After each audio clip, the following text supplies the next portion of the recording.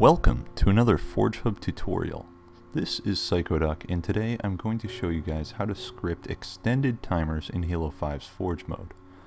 By default, timer conditions can last no more than 120 seconds, and the timers for respawning and despawning objects can last no more than 180 seconds. But if you want an event to occur, say 5 minutes into a round, you'll need to use a more complicated setup, and that's what I'm going to show you how to do today. For this, we're using 2 of my dummy timer objects as well as 2 script brains. The first object is going to have the following scripts. First of all, it's going to have a respawn time of 180 seconds on death or deletion. Its first script is going to tell it to despawn after 120 seconds. So that means that after 2 minutes, it's going to despawn, and 3 minutes later, it's going to respawn. When it spawns, it's going to change the power set alpha to the on state. Now there are 2 problems with this so far. First of all, that does account for a total of 5 minutes, however that does not account for the 13-second intro at the start of the round. So it's going to turn alpha on at 4 minutes and 47 seconds into the game, technically. Also, it's going to turn alpha on when the object spawns at the very beginning of the game. So we need actually another script to nullify that alpha power set. So here on our script brain, we're saying with an initial delay of 1 second to turn alpha off. So that means that alpha is going to be on for the first second of that intro, and then it will be turned off. A second later, we're going to turn power set Bravo on, and we're actually going to use an AND gate that requires alpha and Bravo to both be on simultaneously in order to fire. We'll come back to the third script on here in a sec. So here on our second script brain, we have our AND gate set up.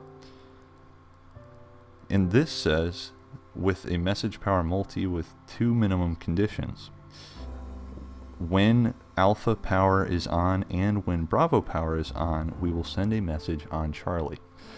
Now, because alpha is on for a second at the start of the game and then turns off before Bravo turns on, this condition will not be met until 5 minutes into the game when the message will be sent on Charlie.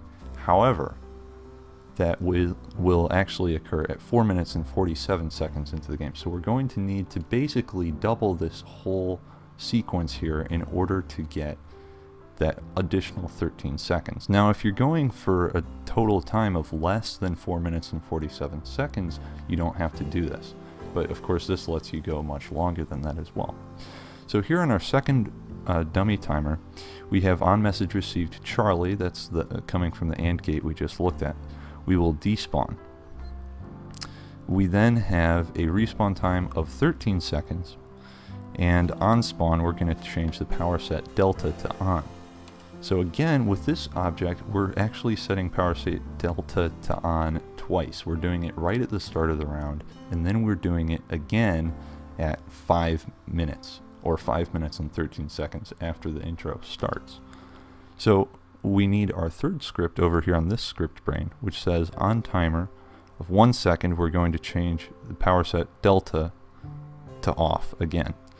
And that is going to take place before Bravo is turned on. So over here we have another AND gate which says again on 2 minimum conditions requiring Delta and Bravo to be on simultaneously, we're going to send a message on Echo. So this condition will be met at precisely 5 minutes and 13 seconds after the intro starts, which will be exactly 5 minutes after the actual game starts. And then we have our doors over here. In this case, of course, you can build anything off of this echo message received, but in this case, the doors are performing a move offset when they receive a message from echo. And to show that at work, this barrel is actually sending a message on echo. So those will work. And I will show you guys this in game. I think this will actually be pretty helpful, especially in the future once we get infection. Because we'll be able to create events which take place very late into the round of, say, a linear infection map, but it should have other useful applications as well. So hopefully you guys find this helpful, and I'll talk to you guys next time. Thanks for watching.